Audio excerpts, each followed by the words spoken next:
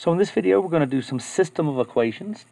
Now, there are several ways that you can actually solve system of equations. One of those is graphically, which I'm not going to do in this video. I'm going to stick to the algebraic ones because that's where people tend to have the most trouble. And there's two ways, substitution and elimination. So the substitution method I only use in situations like this one where one of the equations is already solved for one of the variables. So in this case, we have that situation. Oh, sorry about that. We have that situation right here. Okay, because we have one of the equations is y equals blah, blah, blah. If that's the case, then since y is equal to 2x minus 6, that really means they're interchangeable, right? They're equal to each other.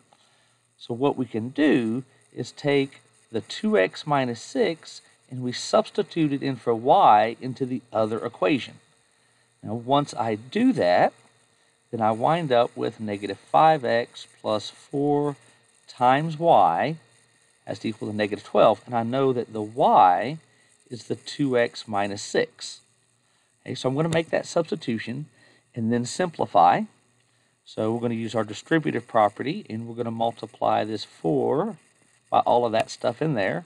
So that's going to be plus 8x minus 24.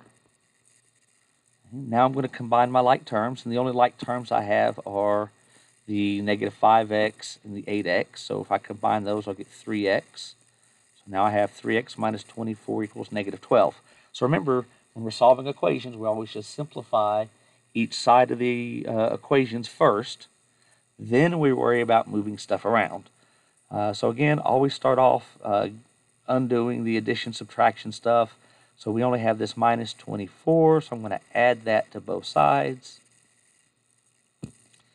And that leaves me with 3x equals 12. Now we divide by the 3 because it's 3 times x. And that's going to give us then x equals 4. So that gives us one of the variables. Now we have to take that and substitute it back into either one of the first equations to find what y is equal. It's easiest if we use the one that's already solved for that other variable. So in this case, I'm going to substitute it back into y equals 2 times x minus 6. We'll put that x equals 4 right in there for the x. So that's going to be y equals 8 minus 6, so y is going to equal 2. Now, really, you're supposed to write these answers as ordered pairs. I know sometimes in ALEKS and stuff, it just says x equals y equals, but in reality, we should write the answer this way. So you will see a lot of times written as an ordered pair because that's what they're supposed to be. So that's the substitution method. Substitution. Okay. And as I said, I only use this when it's solved for one of the variables. The other method is the elimination method, and I use it in every other situation. So I'm going to do 2 of those. And so it may start off looking, something like this.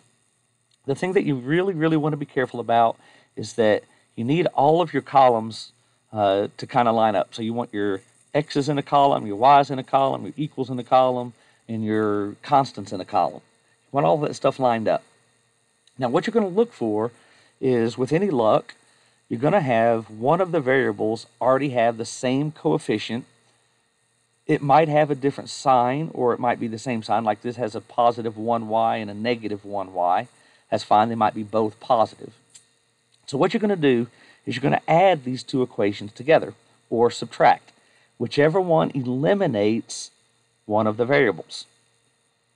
So for this one, I am going to add both equations together. So we're going to add those. And I choose the addition because 1y plus a negative 1y gives me the 0. And that's what I'm looking to happen. So if I add these 2 up, 8 minus 11 will be a negative 3x. I can't write very well. And my computer's doing silly stuff. So negative 3x. And just for emphasis, I'm going to put the 0y here. And then 21 plus a negative 27 would be a negative 6. Now be really careful about your signs, okay? Now normally I wouldn't write the 0y down, but I'm just trying to emphasize that because 0y is just 0. So what we have, if I simplify, would be negative 3x equals 6.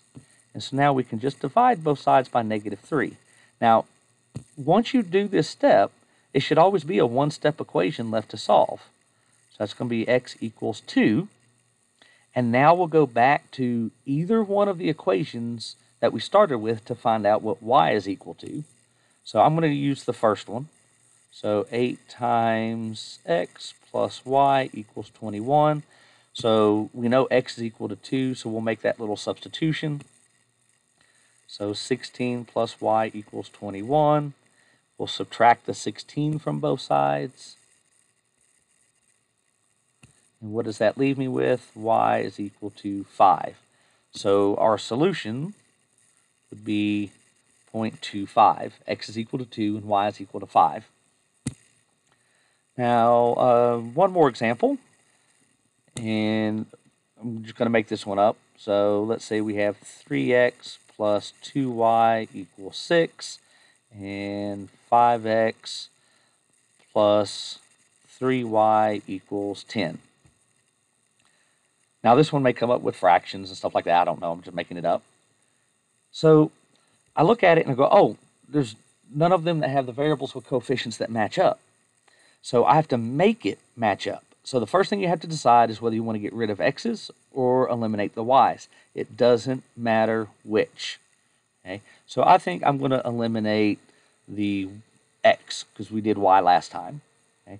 So what you do is you take the first equation and you multiply it by whatever the coefficient is for the second equation. So since the second equation has a 5 in front of the x, I'm going to multiply everything in the first equation by 5. So that's going to give me 15x plus 10y equals 30. Then I'm going to take the second equation and multiply it by whatever's in front of x in the first one. So in this case, there's a 3 in front of the x in that first equation. So I'm going to multiply everything in the second equation by 3. That's going to be 15x plus 9y equals 30. Okay, so when you do this, because of the way we're choosing to multiply by those other numbers, you're always going to get the things to match up. So now my 15x's match up. I'm going to subtract because I can add or subtract, whichever one gives you 0. And so 15 minus 15 is going to give me a 0x. 10 minus 9 is going to give me a positive 1y. 30 minus 30 is going to give me 0. So my equation, when I simplify, is just going to be y equals 0. Oh man, that turned out really nice, didn't it? Now, if y has a different coefficient, of course, you would divide at that point. Okay. Now go back to one of the original two equations and substitute 0 in for y. So we're going to have 3x plus 2 times y equals 6. We're going to stick the 0 in for that. Now when I simplify, that's just going to be 3x equals 6. Divide both sides by 3. And what do we have? Voila, y equals 2. So then our solution is the point, I wrote y. That's supposed to be an x. So x is equal to 2. So what do we have? The point 2, 0 would be the solution to that system of equations. So these are a little bit trickier if your coefficients don't match up. You just have to make them do that. Remember, you can do things to equations as long as you do it to both sides, right? So that's what I did up here. I multiplied this side by 5, and then I multiplied that side by 5. I just didn't kind of write it out. I multiplied both sides of this equation by 3. So we have the same equations, they just look a little different. Now we can eliminate when we add or subtract. So good luck, and let me know if you need any more